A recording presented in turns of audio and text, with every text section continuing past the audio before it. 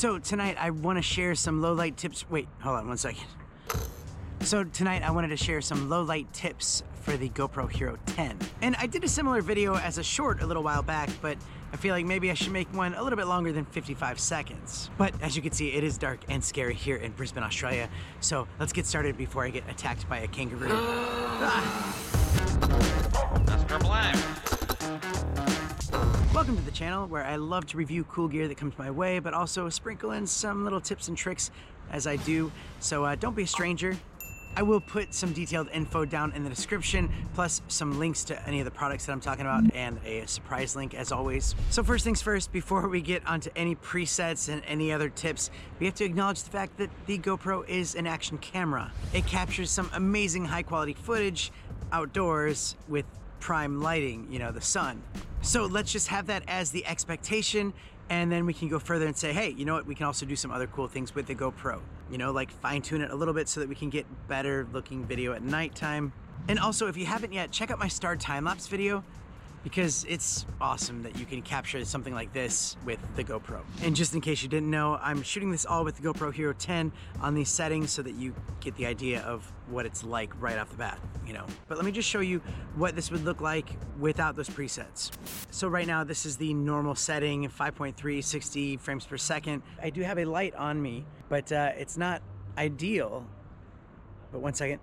This is with my custom preset, which I'll show you exactly how to do it. Luckily with the Hero 9 and the 10, we can create our own custom presets. Why the GoPro didn't already have low light as a custom preset, I don't know, but you know, here it is. So to create your own, you're just gonna scroll down to the bottom and click the plus sign. We're gonna put this at 4K 30 or 4K 25, depending on what region you're in. We're gonna keep the lens angle at wide. We're gonna turn HYPERSMOOTH off. And this is so important because HYPERSMOOTH uses a lot of light to be able to work the way it does. Put the bitrate on high. Shutter speed, we're gonna put it at 1/60 or 1/50, depending on what region you're in. We're gonna set the white balance to 4000K because it's nice to actually set your white balance, because if you don't, then it's gonna be kind of changing all the time and kind of messes with the quality of it. Keep your ISO minimum at 100, and then we're gonna set our ISO maximum between 400 and 800. So we're gonna be able to play around with this a little bit, depending on how bright it is with street lights or whatever. Set your sharpness to low,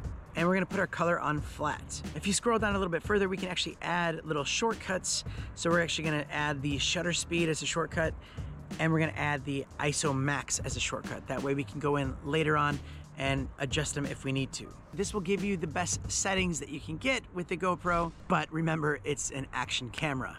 Now there are some extra tips to make it a little bit better and better. Obviously, if you're talking to the camera, you wanna have a nice light that you can brighten up. This one is the Ulanzi VL30 Super Mini Video Light. But also I have this Ulanzi Compact Magnetic RGB Tube Light. It's great to have something like this in your hand so you can have different colors, but also another key light, or you can have some custom lighting effects. It's really cool and a very low price.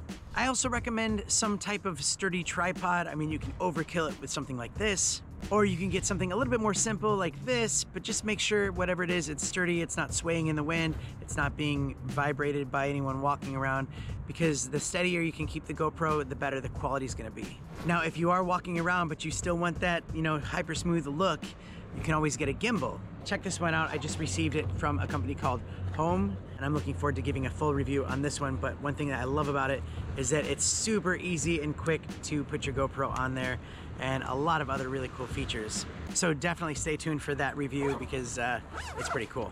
And another quick shout out to a product. If you want some cool cinematic looking footage at night with your GoPro, check out the Skyread anamorphic lens. This thing is amazing, and I love the way it makes that picture just looks so much more interesting to look at. And I will put links to all of the products and the reviews of those products down in the description if you want to check that out. But there we go. Hope you got something good out of this video. And it's almost midnight here. Actually, I think it's after midnight, so it's kind of fun. But it's also probably a good time to wrap this up. Thank you so much for watching. And if you do want to support this channel further, do check out my memberships, where you can see some more exclusive behind the scenes content and live streams and giveaways. Also, I have a weekly podcast where I talk about tech and other fun stuff. So check out the Tech is Hard podcast. Whew, there we go. That's it. I got to get back home. This looks so cool. Yeah. All right. See you guys in the next one.